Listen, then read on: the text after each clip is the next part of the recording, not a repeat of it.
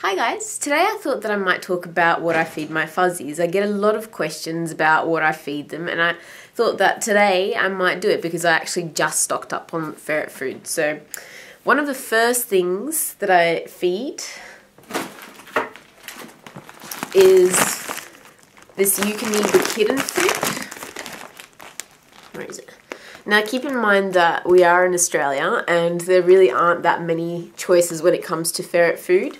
But I went through, so the next best option is kitten food. I ended up going through a whole store worth of kitten food with the shop assistant, and this was the best one that we found. Now, the reason why it's the best is because it has the most meat products. I know that a lot of other kitten foods have a lot of amounts of protein in it as well, which might seem good, but it's not so much how much protein it is, but the type of protein, because some manufacturers will add real meat, for example, but others might add feathers, which still count as protein. So it's really important to see what type of protein is included in the food. And I found that the Eukanuba kitten food was the best when it came to that.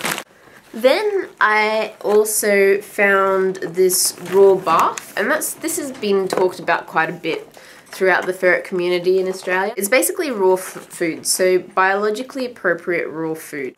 And it is for cats. So that is what it looks like, and you just simply defrost it and then feed. I give them 1 patty for 4 ferrets, and that seems to last them for a little while. And I just give it to them overnight. So I tend to give the ferrets meat overnight and then some kibble throughout the day. And they've been eating a lot lately, and I think it might be because of the cold weather. They've turned into little porkers. But I really think this is fantastic. And there's 3 varieties of the bath. And the 3 varieties are turkey, kangaroo, and rabbit.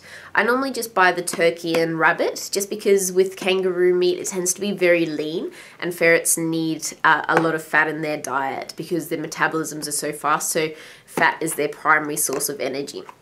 And then, of course, the most important thing for every single ferret to get is plenty of rats or chicks or mice, rabbits, whole foods such as this.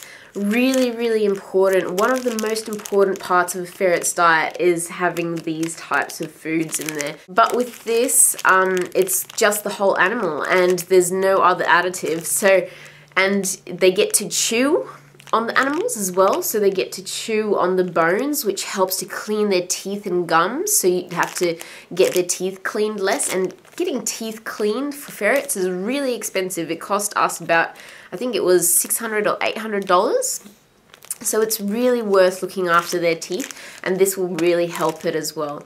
And then they get other nutrients from the organs, you know, they ingest the fur bits as well, which helps them push through and clean their digestive systems. So the bones actually help to push all that fur through, but the fur actually cleans it all out as well. So really, really good stuff, and highly recommended to feed whole raw foods. Don't feed them live because it is cruel, and in places like Australia, for example, it is illegal to feed live food to animals. Plus in the wild, you know, at least the prey would have more of a chance of escaping. But if we feed live food, then we kind of corner the prey. So it's not really fair. So really, really important, probably one of the most important things to feed your ferrets, definitely whole raw foods. Always defrost them properly to room temperature before feeding them, because I've heard some nasty stories about bacteria or something, which I don't really know too much about, but apparently you shouldn't feed frozen foods to ferrets anyway. We're just defrosting the ratties.